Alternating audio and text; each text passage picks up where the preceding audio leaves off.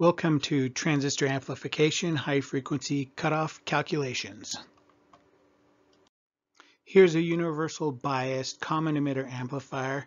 In this video we're going to go through how to calculate high frequency cutoff. Here's the AC redraw. You can see the DC's power supply is acting like an AC ground. The coupling caps are acting like shorts. And now we've included R', the AC resistance for the transistor. Now let's consider the device capacitance of the transistor. So we've got two new capacitance to look at. We've got CBC, which is the capacitance base to collector, and CBE, which is the capacitance base to emitter. Now CBC is approximately equal to CIBO. CIBO is the input capacitance included on the data sheet, so you need to look that up for the transistor that you're working with. And CBE is equal to 1 divided by 2 pi R' times the gain bandwidth product, which is FT, which is also in the data sheet. So now we can find the capacitance base to ground, or CBG.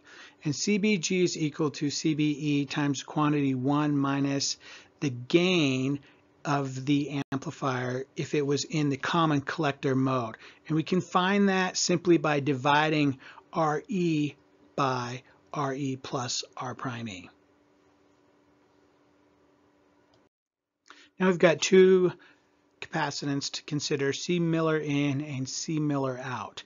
And C Miller in can be found by multiplying CBC by the quantity 1 plus the gain of the transistor or the amplifier in the common emitter mode. C Miller out can be found by multiplying CBC by the quantity 1 plus the gain common emitter divided by the gain common emitter.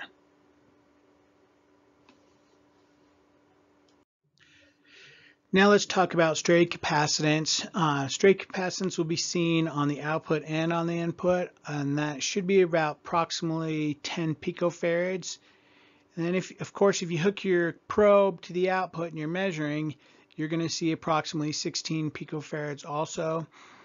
You will also have some generator capacitance that you're just going to have to look up in your specification or your user manual.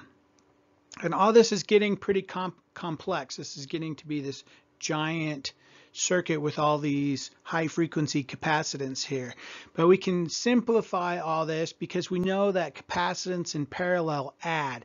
So we can add up all the input capacitance and all the output capacitance and simplify this circuit a little bit.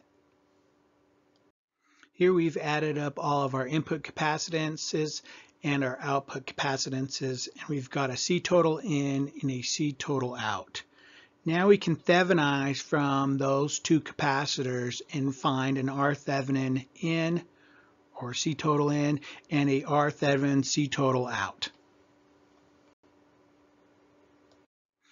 We can use our R Thevenin C total in now and our R Thevenin C total out to calculate FC high in and FC high out.